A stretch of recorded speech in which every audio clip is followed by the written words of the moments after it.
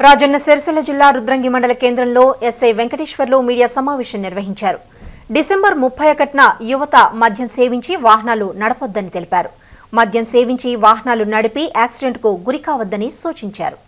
ప్రశాంత వాతావరణంలో 31 వేడుకలు జరుపుకోవాలన్నారు.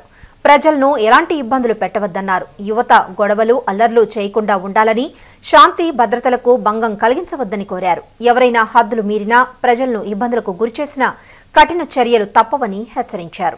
మండల ప్రజలు డిసెంబర్ 31న జరుపుకునే సంవత్సర వేడుకలను ప్రశాంతంగా జరుపుకోవాలని ప్రజలకు కోరుకుంటున్నాను.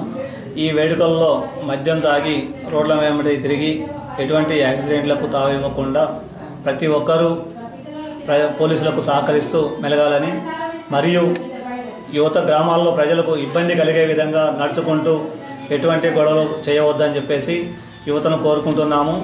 ఈ డిసెంబర్ 31 ఒక పండుగ వాతావరణం లెక్క ప్రతి ఒక్కళ్ళకి ఎటువంటి స్వేచ్ఛాభావానికి ఇబ్బంది కలగకుండా జరుపుకోవాలని